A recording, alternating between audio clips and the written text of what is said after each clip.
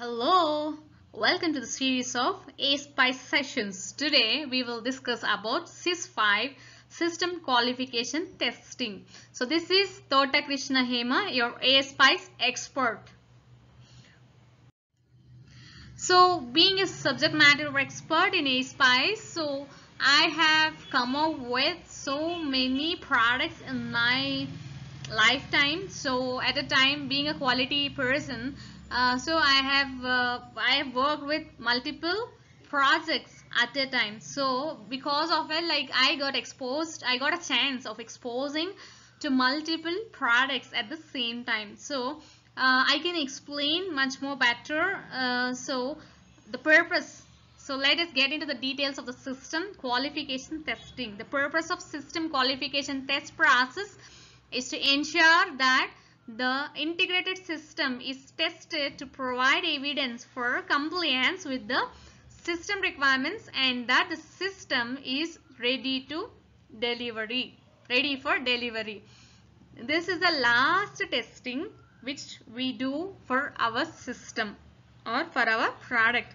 So it is about the whole product we are testing.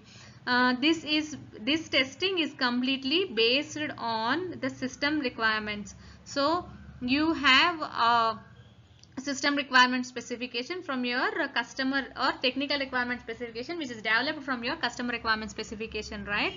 So with that we have to verification criteria which is documented along with the system requirement. So we have to write these test cases and we have to test the entire system, and this is the last testing which we carry out for our product. Okay, process outcomes. A system qualification test strategy including regression test strategy consistent with the project plan and release plan is developed to test the integrated system.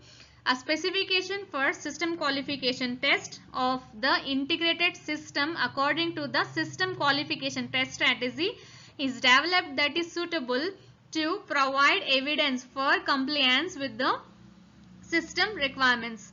Test cases included in the system qualification test specification are selected according to the system qualification test strategy and the release plan. The integrated system is tested using the system selected test cases and the result of system qualification tests are recorded. Consistency and bidirectional traceability are established between system requirements and test cases included in the system qualification test specification and between test cases and test results. The results of the system qualification test are summarized and communicated to all affected parties. So I have read all these process outcomes because I will go through this in detail in terms of best practices, but wherein, like, you know, as I said, so we have to execute in for the whole system. We have to execute the system qualification test to the whole system. We have to ensure and we have to record those results also in a tool, and we have to ensure the consistency and bidirectional traceability also in the throughout this test procedure. So coming to the best practices, BP1 talks about develop system qualification test strategy including regression test strategy. So whenever I talk about the strategy is like how you are gonna test it, how you are gonna put it together or assemble it together, or this is a strategy. Okay, and develop a strategy of for system qualification test consists with the project plan and the release plan, because so we might have promised the client or the end customer that we will release this particular we might have marketed it.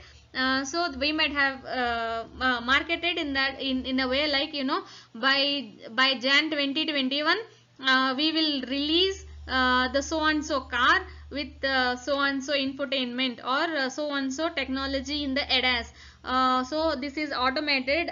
This kind of marketing we will do, right? So that is called the release plan. So out in the marketplace it will be and we have a project plan in place wherein like we have what all the features, feature wise schedule and feature wise effort estimation is there in these documents. This include a regression strategy as well. So so we have to define a strategy based on your project plan and release plan, and even you have to develop a regression strategy to retest the integrated system if the system item is changed. So in terms of changes to the system, we have to test that patch with the impacted elements, system elements as well. So this is how we have to write the strategy. First thing is normal strategy based on your system requirements and the project plan and the release plan.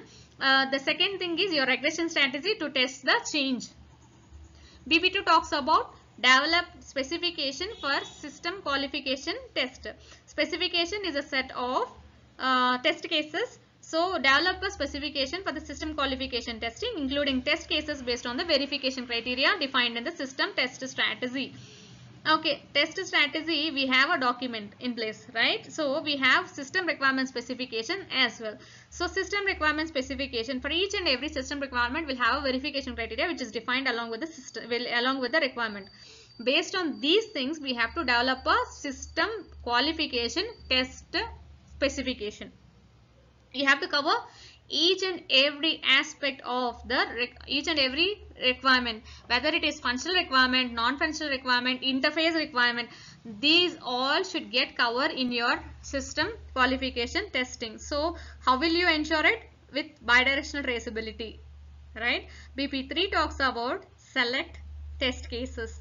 So why it is talking about selection of test cases is like, you know, when you are doing a test, when you are running a test, system test. So firstly we will run a complete cycle of the system testing, but after some time you will get a delta or you will get a change in the requirement.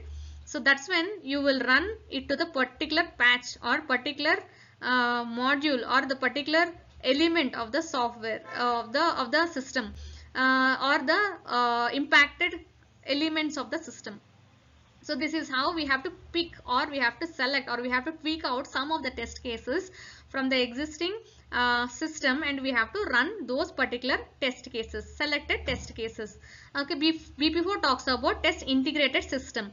Test the integrated system using the selected test cases. Record the first, we have to run the testing and we have to record the test results. So whether it is passed or failed, or you know, if it is failed, what is the bug ID which is recorded in your test management tool.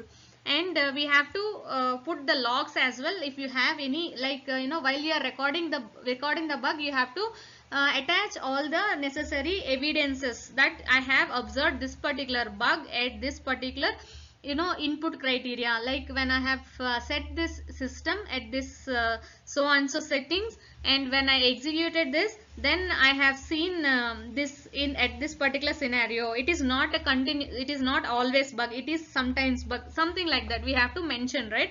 So that all we have to define this log will act as a evidence for that. BP5 talks about establish bidirectional traceability. So this bidirectional traceability ensures us that we have adapted a proper system or not. We have developed a proper system or not. What all the traceabilities we have to ensure in case of qualification testing is system requirements to system requirement specification to system qualification test specification, interface system interface requirement specification to system architecture test specification, and we have system qualification test specification to system qualification test results. Okay, 3 different traceabilities we have to ensure, or even the change requests also comes in place, right? So that particular change request traceability, change request traceability to your system qualification test specification. While you are picking, or while you are, you know, selecting the test cases, so you will ensure on the impact analysis as well, right? So we have to ensure the traceability in between So I'm repeating it again. We have to ensure the traceability in between system requirement specification to system qualification test specification, and system qualification test specification to system qualification test results. Okay, this is one thing. Then system interface requirement specification to system qualification test specification and system qualification test specification, and from qualification test specification to test results. Okay, and the third one is your change request and the impact analysis to your system qualification test specification and your test results as well. PP6 talks about ensure consistency. Ensure consistency is in between your system requirements and the system qualification testing activities, test cases, and the test results. So every time I say, like, we have to ensure the consistency by establishing a bidirectional traceability, including the review records. If the review activity is properly done and the bidirectional traceability is established proper, then we can ensure on the consistency of it. Like, we have covered this much of requirement coverage we can come up with. BP7 talks about summarize and communicate results. So the qualification test results are there, right? So we have to communicate to the all affected parties. We have to communicate it to the client. We have to communicate it to the stakeholders, whoever is involved in the project. So how will you do it? Is like, while you can do it by sending an email. You can do it by embedding it into the status report, or you can do it by verbally communicating that I have checked in these all test results in so and so configuration management tool, or the configuration management tool will have an automated emails whenever you check that particular client deliverable folder, then the client or other interested parties will get an automated email. So this is how you have to ensure on communication records. So what are the outcome of it? Our output work products from the system qualification testing is your system qualification test specification, system qualification test plan, communication record, is like review record